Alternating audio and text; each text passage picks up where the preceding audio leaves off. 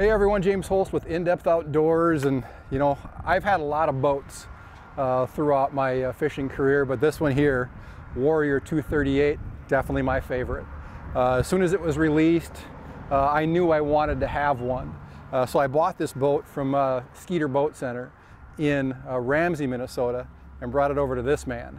This is Mat Rowan. He owns Big Fish Encounters, and he does rigging as well. And he does very complex rigging jobs. And what I was looking to have done was definitely kind of outside of the ordinary.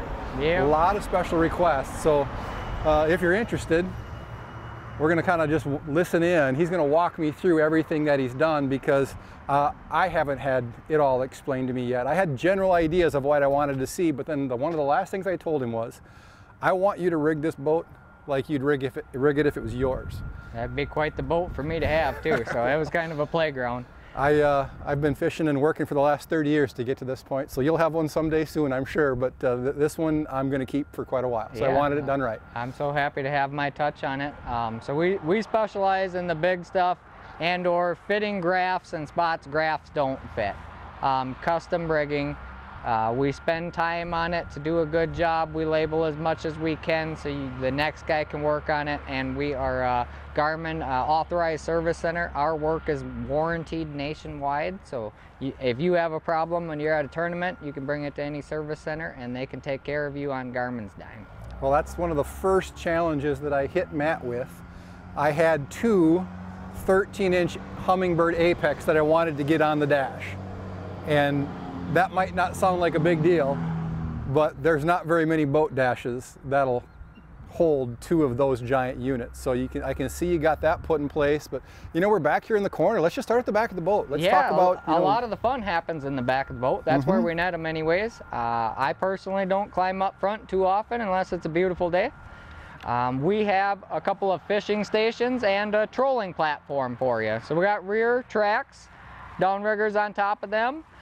We have a fish hawk, so we know how the temperatures are running and how fast we're actually moving. Next to that, we have our mapping and our sonar to go with it, all of which will pair to the downriggers. So we have complete networking throughout. We have set up on this side a Brew City pole with Mega Live, so we can look backwards. We can see the downrigger balls and even some baits behind them. We can look in front of us, and we're actually able to see how deep the fish are running before we get there, and we're able to bump the downriggers down a little bit or even bring them up if we have to. Sure. A lot of fun. A lot of times on boats, this back corner is where the electrical magic happens. Inside of there, we got dual batteries. We have on-the-run charging. 36 volts up front. We have 100 amp hour Norsk Lithiums in there. Great battery, got the Guardian app to go with it, so you're able to check where you're at, how much juice is coming out, and how much time you still have to run. Those Norsk batteries up there, this is the 4th boat they've been in. No kidding. I just keep moving them along just to see how long they'll last. So yeah, I remember 2 summers ago, I think we put them through the paces out on Mille Lacs. That was a good trip. We ran them right till they stopped. Which is a long time. It was a hot day too. So I see you've got down here at the transom here, you've got 2 side imaging transducers, 1 for each side. Yep, it's never fun having to trim your motor up to look at the left side. It's even less fun taking off and realizing you forgot to trim back down. Right. So we got a transducer on each side. It's fiberglass boat, so we fiberglass an in-hole transducer to shoot through. Ideally we get speeds all the way up to, reading all the way up to about 60, 65 miles an hour this thing's got to run. Yeah. Networked up to the apexes at the dash. We also have Mega 360 on the trolling motor. We're going to get up to that. That's kind of a little bit of a Frankenstein, big boat, big water. You need a trolling motor that'll match, so we kind of went to the drawing board there. In the middle of the boat, you got your room for your rods. There is a ton of room on both sides. Easy to get, and fold down hatches to get in. Very simple. And they will take just, oh God, it's over 10 feet for sure. You recall the spec on it? I don't, but it's a bit longer than the rods that I own. It so is. We're good there. It is. For the salmon guys, you still got a lot of room for your dipsy rods in here. Working our way up, half the fun is getting the apexes to fit at the console. Most importantly, with screen covers on. So we have Apex 13, we have great gap between the windshield. We got great gap between the vertical windshield strut. We have over 10 large cables running through this. One of my favorite rigging tools is the cornfield fishing wire puck. It can accommodate large connectors. You can put up to a 2-inch hole inside of it. So when you're doing large dashes or large bow mount conversions, you can fit every wire you need. And there's even room for some more for you, James. I don't think I'm going to put much more on that dash. When you get to custom, sometimes you got to get fully custom. We TIG weld aluminum here. They get the grafts where they want. You still need to be able to get your rod locker open. We notched out one of the gimbal brackets here, custom. They're BBT short gimbals, and then we modified one of them that you can slip the rod locker right past. It intrudes into the walkway about 4 inches, but you actually have, I'm not saying a mile worth of room, but it's a big boat, and I bet you just about everybody can get through there. You work your way up to the front. We got the VHF for the big water, extra rod track for rod holders if you're up here. Get some front lines going, bury them in the water if you need to. Up front is your fishing station. If you're a casting guy, this is where all the magic happens, the follows, the hook sets. We went with an Ultrex so that we can mount a live sonar directly on it. It's a big boat, so we wanted a little more shaft. We added a 72-inch shaft on this, and it's a little bit of a wrestle job to get it to where you want, but you have that long trolling motor if you need it. And on most days, you just run it like a 66-inch Ultrex. We have an Apex 13 at the bottom, so you have a big old map in front of you. You can still see your side imaging data in the back. And then we have a 360 mounted on that Ultrex as well. So we have a full radar picture of what's happening below the surface. One of my favorite things is just knowing exactly where to cast. That's right. And I know it seems like overkill going with a 70+ inch shaft, but I have absolutely no tolerance for the prop coming out of the water on a windy day. The fish always bite when it's windy, so. And the longer the boat, the length, it adds up. A 23.5-foot boat or so. So what it takes to do that is you have to buy a longer shaft from a Terova, and then you take the 60-inch shaft off and you swap in that longer Terova shaft, and then hopefully you can find somebody to buy the 60-inch shaft and lower unit from you. Yep, so they're not cheap. That said, we have a couple of bits of hardware on here. We actually went with the Target Lock lift assist adapter. So the actual scissor mechanism on this is from an entirely different Ultrex.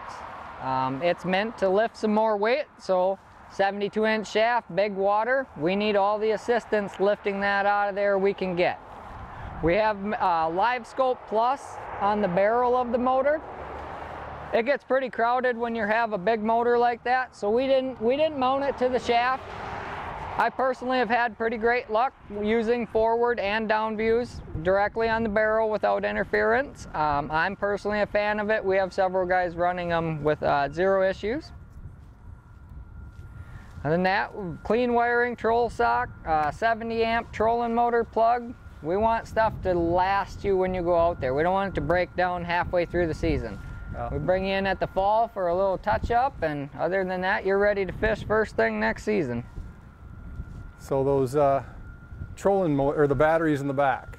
Tell me about the run and gun DC to DC chargers. So there's some back there for the house battery, the starting battery. So it'll charge those up.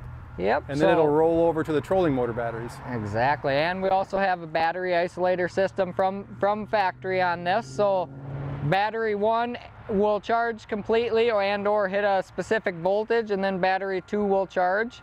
At that point, as long as the battery 1 is above 80%, our trolling motor batteries will also receive a 10 amp charge at 36 volts. So 10% the capacity of your motor. Now if you make a long run or even medium runs, it adds up. You very seldom are going to need to plug your charger in. I'm if loving you on use your that. motor. I'm excited for it as well. We covered the bases. They make one for lead, they make one for lithium. We installed both. If we ever sell the boat in the future, which I think James keeping this one. I'm gonna keep this one for a while. He has the option. They can choose lead batteries, they can choose lithium batteries, just hook up the correct charger and everything else is functional. Like he said, we did it like he was gonna own it, except he didn't have to pay for it. I don't want to either. Tell me about this fancy thing. So we went with the iTroll for the kicker. Everybody likes to control their speed as good as they can. I feel like the iTroll offers it all in your hands with extreme precision. Anybody that's tried to dial in speed on a remote throttle knows it's one tap for 2 miles an hour and a half a tap for 7 miles an hour. Right. There's nowhere in between. iTroll lets us dial by the percentage on the throttle on the Mercury kicker. So we are able to dial in that speed. It has hunt mode where it will surge through and you can set the windows at what speed. You can add a little rhythm to your baits or extra action. You can add secondary steering systems for your kicker if you would like. One nice thing is they got pause mode or idle. I see you installed a button for that back here. Yeah, you hit one button and it drops it right back to pause. So when you get a big strike and you need to let up and drag's peeling, you bump that button, or when the net guy's ready to scoop it, he kneels into it or hits that button, drops the RPM back up, takes the load off the fish, and you can scoop it out of the water. Yeah, and you put it in a place where you're not likely to bump it accidentally. Yes, very much so. Thought that was pretty Tucked slick. nice close to something, and most net guys, they're on the left side of the boat. Some guys go off the kicker side. I prefer to net off the left and scoop down here, hit the button right here if I need a little extra time to get it. So you're not going to see this one again until probably sometime in May. Yes. And when I bring it back, I'm going to bring the downriggers with. We can put the power ports in. I'll see kind of how I want everything set up with the trees, but I may actually have you add a Mega Live up front for perspective mode just off on a track. Yeah, we can absolutely do that. Why stop why stop now? Nope, so perspective mode or landscape mode, depending on what you're using, it broadcasts the beam left to right in a horizontal fashion. And if you actually cue that right to the trolling motor and you make that trolling motor the middle, kind of looks like a baseball field, to be honest. Nope. You can see what fish are off your right and what fish are off your left very easily. I take that same philosophy when we're out on Great Lakes. I turn around and I watch my downriggers and my dipsies off to the side using the landscape mode, just tipping it down until I get to watch all those find salmon that happy. Come up in and look and turn away. And you'd be amazed at how many look. And at that point, you just start working your way through the box until something happens. Well, I need to get him out of the boat and I need to get up in there and start looking around because I know he did a great job, but I need to see what it's all about. Before we go, I just want to, just point out to anybody watching this that lots of guys will rig a boat for you, but when you start talking about complex rigging, 3-4 units, all sharing data, running multiple live imaging units, there's not a lot of people that know how to do it right. So if you're in one of those scenarios, not that he doesn't do small rigging projects, but in this case, if you have something that's a little bit more complex than usual, definitely look him up. The reason I came here was some people I really trust that have had really complex rigging done just rave about how everything works. Attention to detail. I'm personally a guide. I would say over half of my main customers with the boat are guides. Their job depends on a boat that works, and they know I feel the same way, and I'm going to make sure they can get through their shift and their customers are happy and safe. Thank you. Appreciate it. Welcome, I look Jim. forward to Thanks turning for the key. honor.